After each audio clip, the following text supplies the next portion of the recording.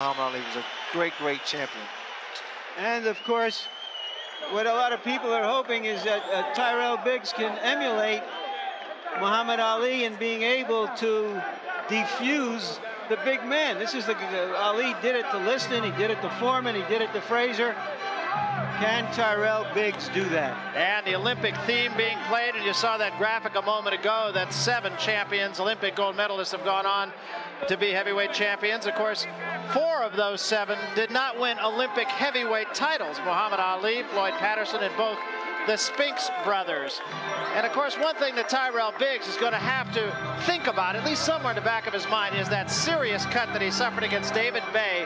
And you can see over the left eye, took 30-some stitches to close that. And there on the right of your screen is the scar tissue that was left from that.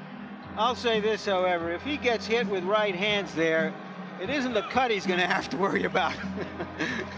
That is a valid point. You know, we talked about the fact, and Larry alluded to it, that he has been criticized in several of his most recent fights, and yet people are really giving him a legitimate chance. Just to kind of go back and tell you a little bit, when he fought Rod Smith, that was the first fight he had after he broke his collarbone against Sims. He said that he was a little bit tentative and he didn't really use the right hand in that fight. Then he fought Purcell Davis, that's the gentleman that I mentioned at 254 pounds, who really offered no resistance, and he said that his bombs were more dud than they were dynamite.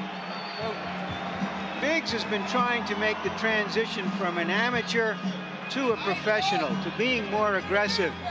And in so doing, he's been catching punches. The question is whether